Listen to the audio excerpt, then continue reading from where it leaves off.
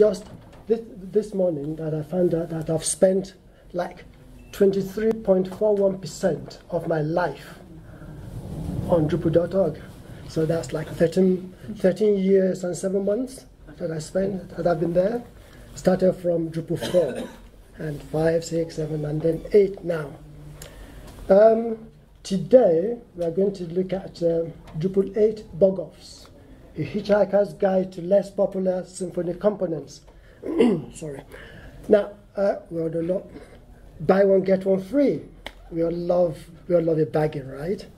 But we all know that actually you are paying for 2 or 3 items when you buy one and get one free.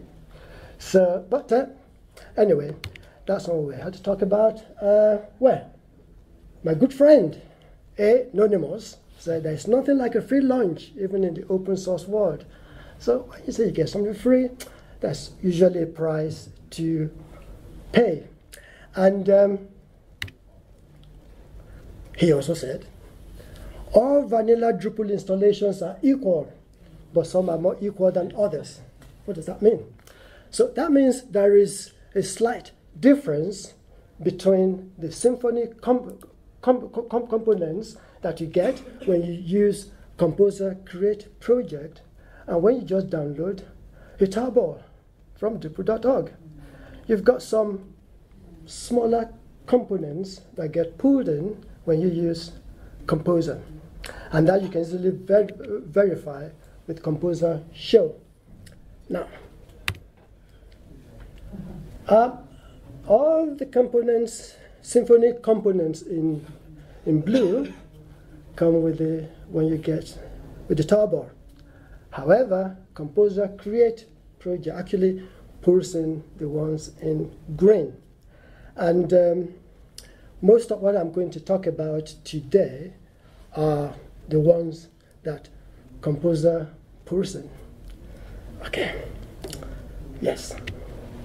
Now, I've sort of looked at all these lesser known components and I've classified them into 4 groups. Very simple. It's there, just do it. It's there, you need to use it. See what that means? It's there, do your own thing. And is there, nothing stops you. Now, the first one is there, just do it. I believe some of us use something like this. Some people say Xdebug is the only thing, but var dump is there, DPM, we use Skint, we use DSM, we use print R. However, that var dumper component allows you to call just dump. You don't need to do anything at all. Just like you do DPM, you use var dump, you use print R. All you have to do is just call dump. And there you get something like this. Okay? So let me just exit now. I hope this works.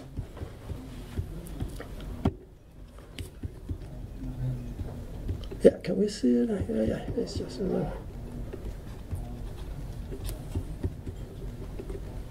I've got a super cool site here. Yeah, you can see it there. It sits there nicely. You can collapse everything. You've got the language object there. You've got the array there. It's super handy. I find it useful. And you don't have to do anything at all. Just call dump. It's there. You just have to use it. Okay. Now, before I go to the next one, let me quickly do something here. And let me check out this. I've got a branch here for the next. Okay, cool.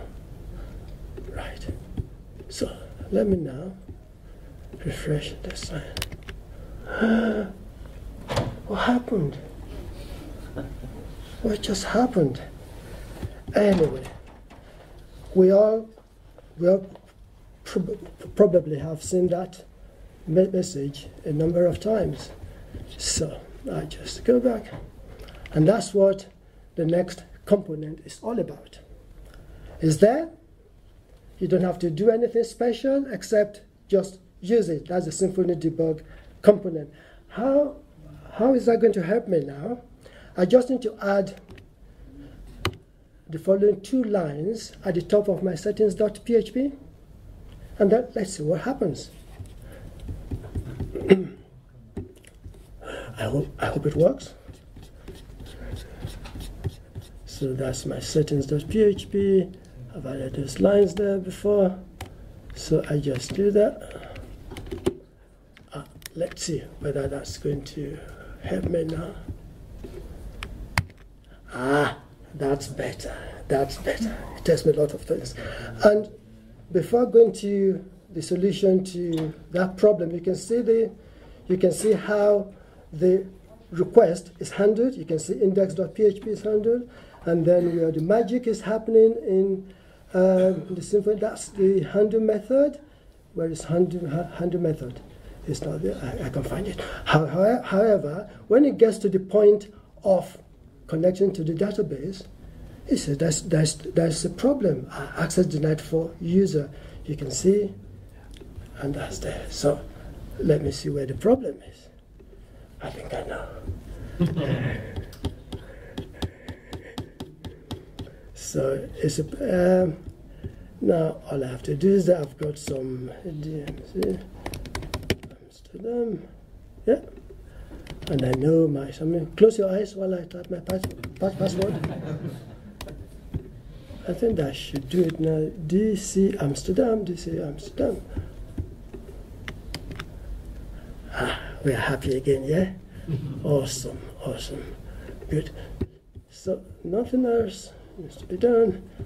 Let me just switch back to my old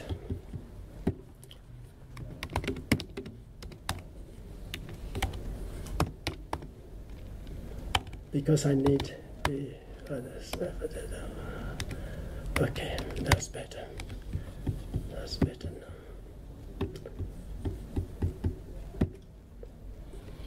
So we can see how that small change allows us to have more information about errors, about things in our code. Next is this one, the Finder component. Is there. You have to do your own thing. It's not that used a lot in core or in whether it's the console, the Drupal console project, and all sorts of things. However, I find it useful when dealing with files. Let me just you see, I would like to get zip files from a certain directory, and that folder is nested, and I just want to do that, right? So this code works, right? It works, but then look at the code. I'm looking for all the files, and we know files in PHP can either be the folder or the file, so we check whether it's a directory, then we recurse back to get the zip files, and again, then we do path info, and then to check for the extension, and then we get our data. What about this one? That's what the Finder component allows us to do. It's an abstraction. Of course, it's an object-oriented abstraction of all the functionality we saw earlier on. But you can see, you can filter by the name, you can filter by size, you can say I want to get files of between this size and that size. You can do all sorts of things, right?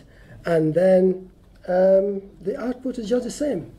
I don't know which one you prefer. I know the one I prefer. And the output is exactly the same. So if I go to my site, I think I've gone there. Yeah, you can see that. Let me just turn that. Let me just turn that debug off. Let me just turn that off. I've just done something I shouldn't be really there. Okay, that's better. So that's the one, and exactly the same thing you can do.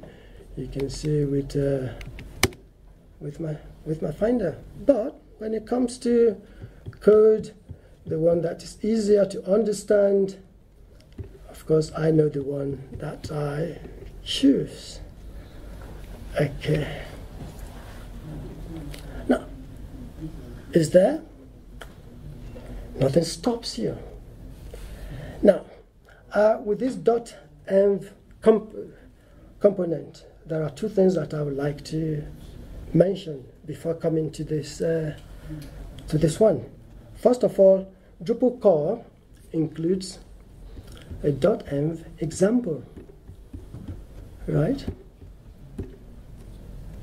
So it allows you to store credentials in a .env file. However, as documentation says, you need to call getEnv to get the variable you set in the .env file. You don't need to do anything else apart from copy this .env example to .env, and then you can then use getEnv to get the credentials. However, I read somewhere that getEnv is not that safe, it's not performant. I don't know what that means. However, this .env example in Drupal core is managed by another component, is vlooker's php.env. And that was what the Symfony guys took. They made it more object-oriented, and we can do other things, different things with that component.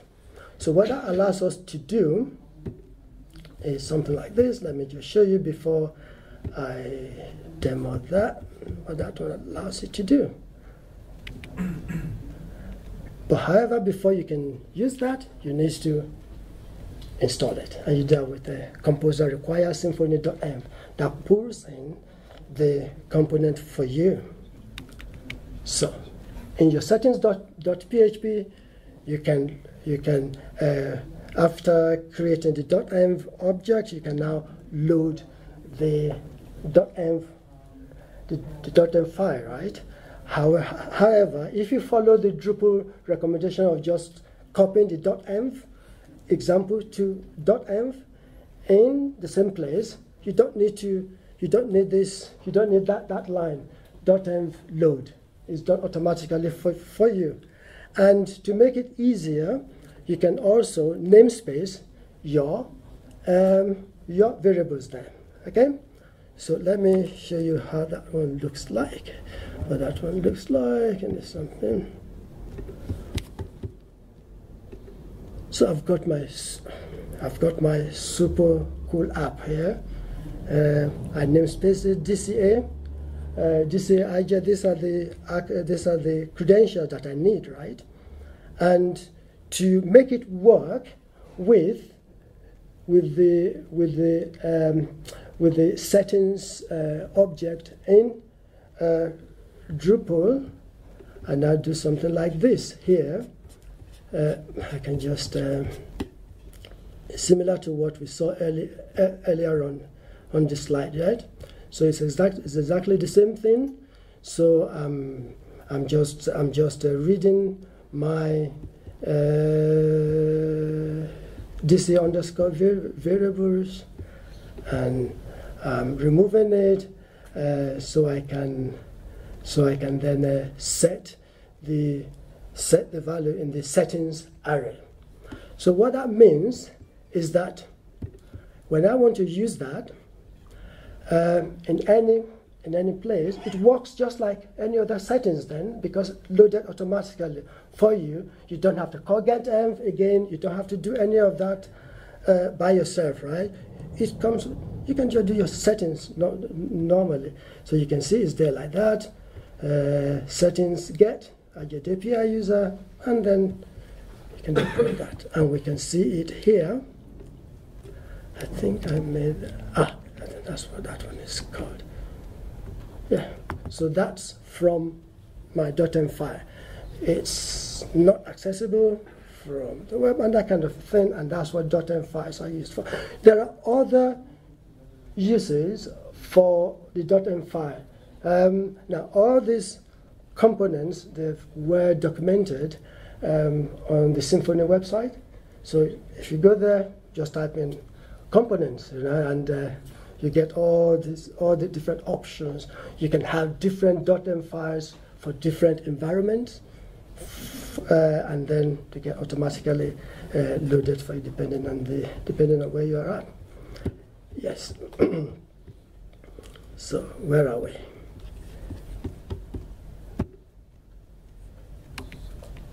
Yeah.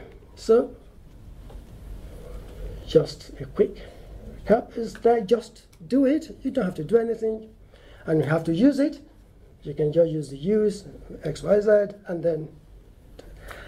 then if it's there, you can use it as you like the Finder component, or something that is there out there in the wild. It doesn't have to be a Symfony component at all, right? Or maybe you like how date time is being handled by the Carbon project. You just do your composer require Carbon, and then you use it.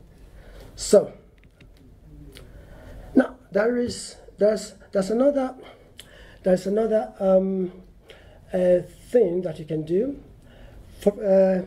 Now the Drupal console project leverages the Symfony component from the Symfony project, and there are some gems, little gems in all these packages that are not being used at all, that you can use to do something like this. So let me just something like this quickly. I think my time is nearly up, but let me quickly do this.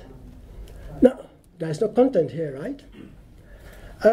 You can write a Drupal console command to generate nodes for you, right? And then sometimes you would like to get a visual representation to show where you're at.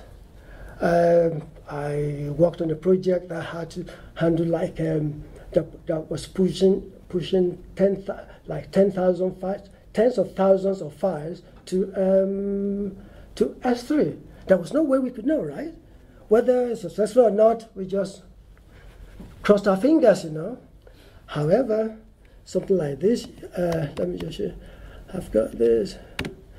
Oh, I hope I remember this command. Let me quickly send the command. DNC. Okay, that's the alias, Drupal DNC. Look, it's telling us how many nodes have been created, how many, and then it tells us done. So that is the progress bar class that's part of the Symfony console component. And the code is quite simple.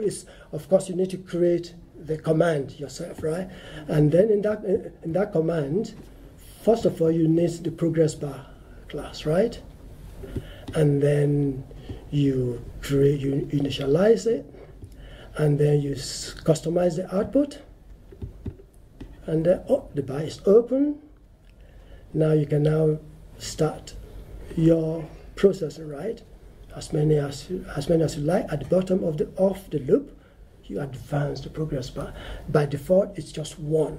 For instance, if you've got chunks of items then it makes sense. If it's chunks of 10, then you can then advance 10, right? So that you can 10 items, so you can go like that, and then you can track the the progress, and then progress bar, finish. Yeah, so that's it. I think we have finished, right? Yeah, or not?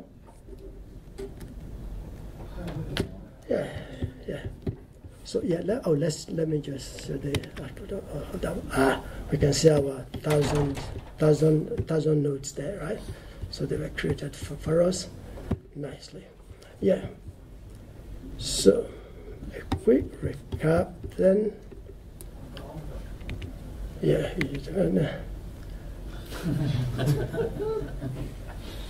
My friend Anonymous says that what happens in Amsterdam stays in Amsterdam. But he added something else, right? What happened? Shouldn't stay in Amsterdam. So what I was trying to say is that where there's one little thing that you've learned over these couple of days, it'd be good to take it back with you. I hope one of those little gems will be something from this session. Thank you.